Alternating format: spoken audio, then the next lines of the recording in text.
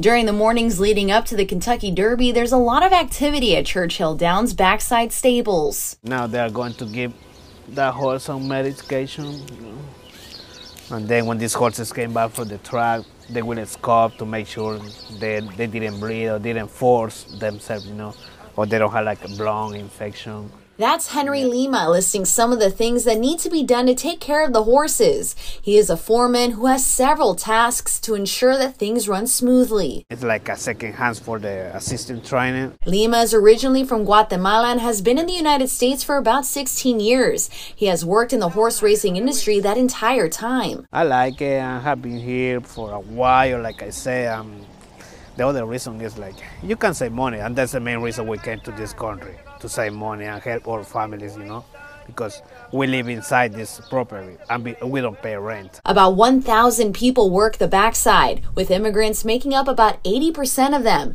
The majority of those immigrants are from Latin America. A lot of people have just come from really difficult situations, where they're coming from rural areas of really poverty-stricken situations, and they're just in search of a better life here in the States, and are really the heart and the backbone of this industry. The Backside Learning Center is a nonprofit that is based on the grounds of Churchill Downs. Workers can take English classes, get help with filling out paperwork, and get their children in the nonprofit's after-school program. Our focus is really providing support and programming to the entire community here of Backside workers and their families. Lima learned English from going to the classes offered by the Backside Learning Center. I love this place, like the Learning Center is like second home. A place that, according to Lima, has had a positive impact on many people. In Louisville, Geraldine Torellis, Spectrum News.